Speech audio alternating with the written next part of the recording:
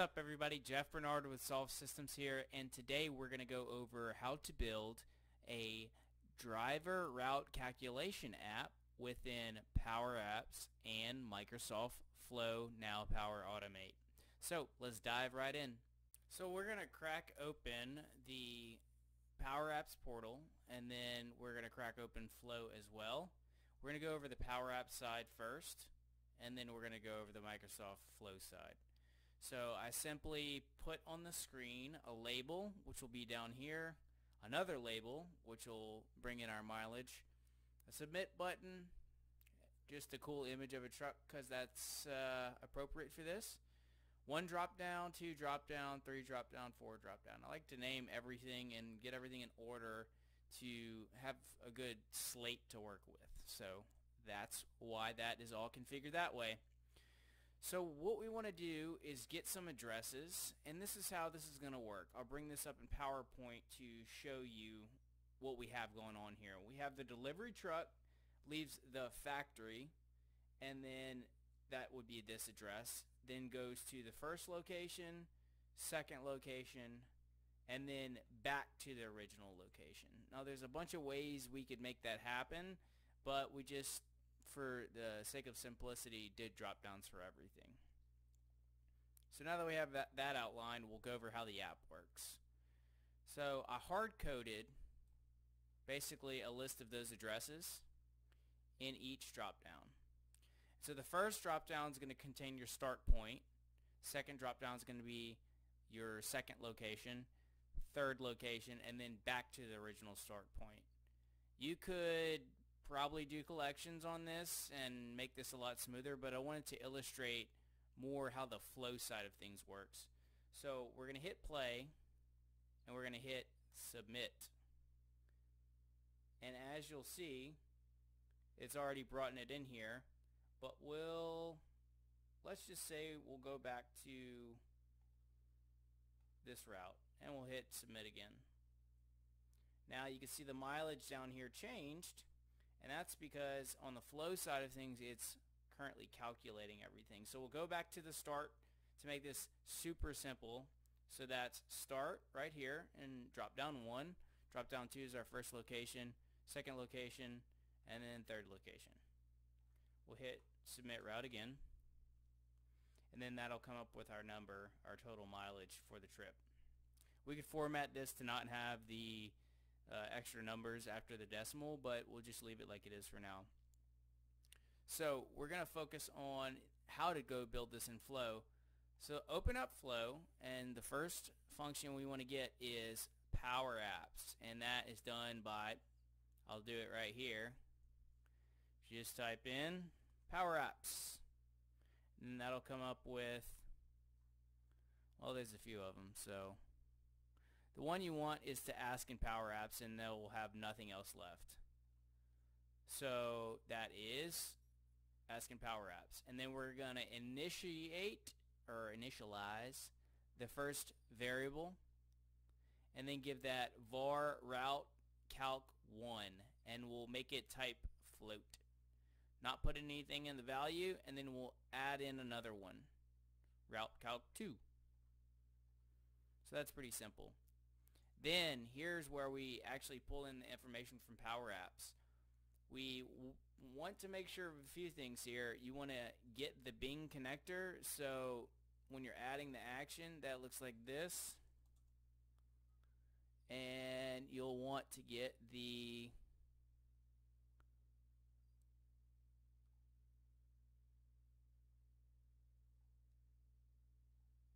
let me go here. Yeah, so it's the route. It's the route preview.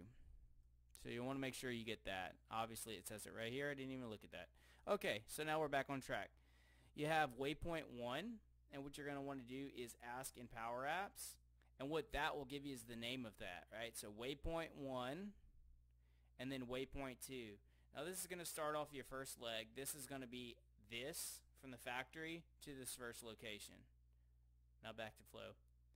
Then we can just copy that because they have a new cool feature called copy to clipboard, and we can add in another one below it, and this is get route 2. And it's nice to name all these things to keep them very simple, so make sure you name things synchronously. And then one caveat here is, as you see when you hover over it, we had get route 1 waypoint 2, and then we want to start this one off with waypoint 2. So what that looks like is that'll already be here, and that'll be route 1 waypoint 2. And so what it's doing here is calculating waypoint 1, waypoint 2. Then we want to start with waypoint 2 and then go to waypoint 3 so that we're not adding mileage to our trip. So that is get route 1 waypoint 2, and then we'll ask in Power Apps here, and that would be done by asking in Power Apps, and then it would generate this tag here, and that's get route 2 waypoint 2. Then we'll add in another get route Bing connector, and that will add, we want to get the get route 2 in the first position here, waypoint 1 on get route 3. So that calculates the second route to the third route, and then this calculates get route 3, so from the last point of the second route to the last point of the third route. Okay, so all we're doing is going from here to here, then here to here, then here to here. Simple enough? Cool. Okay, and then we want to set the variable here, and we're going to choose route calculation, the first thing we initialized up here, and then add, the add function. One caveat here is you can only add 2 things at a time. So you'll have to add in get route 1, or add body get route 1 question mark travel distance. And so if I run this here, we'll see what that looks like.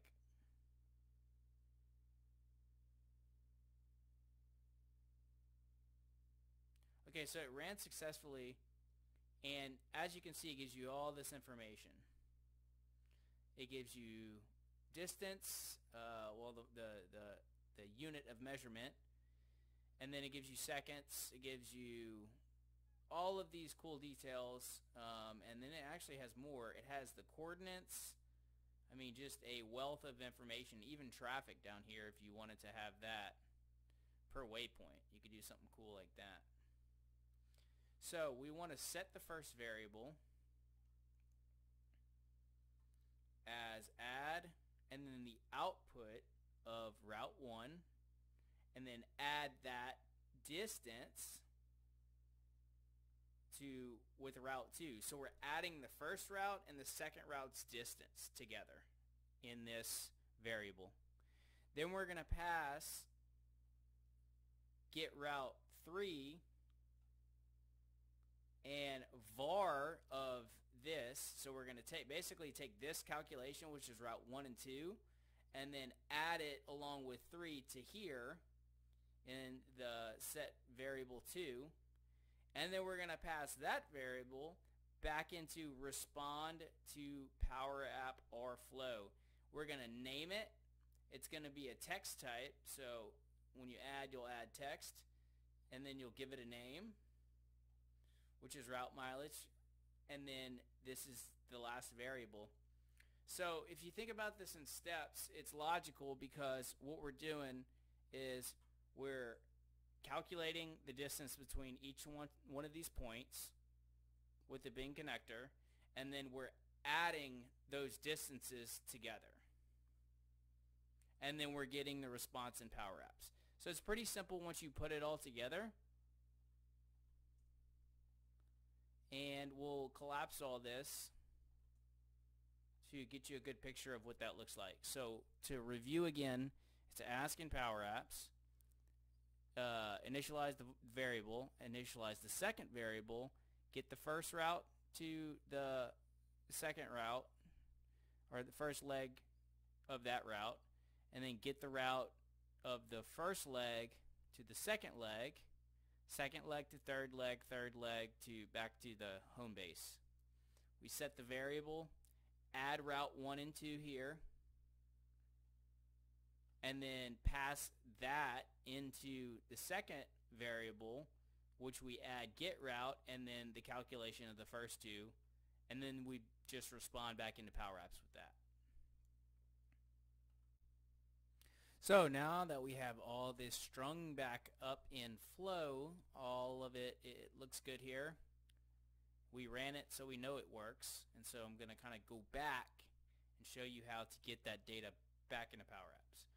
So we have the first thing you want to do, it's going to look like, I'll just copy and paste this to make it easier on myself.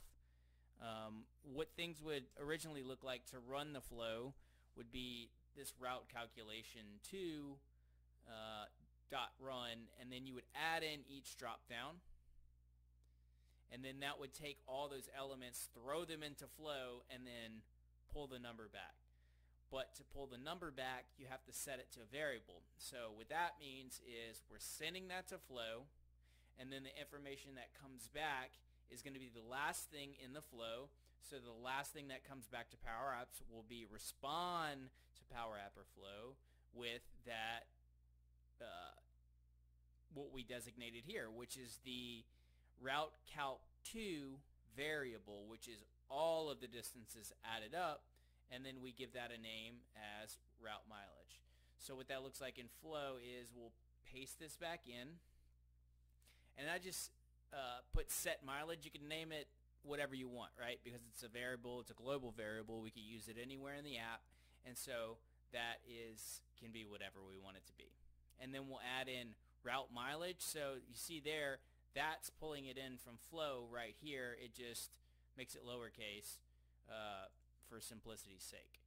We'll close it off. Okay, so now we don't have any values here. So we know that this is fresh and clean. We've chosen our values, our hard-coded values here. Again, you can bring this in from a SharePoint list that has addresses for your routes. You could splice this any number of ways. This is just to illustrate how this is done.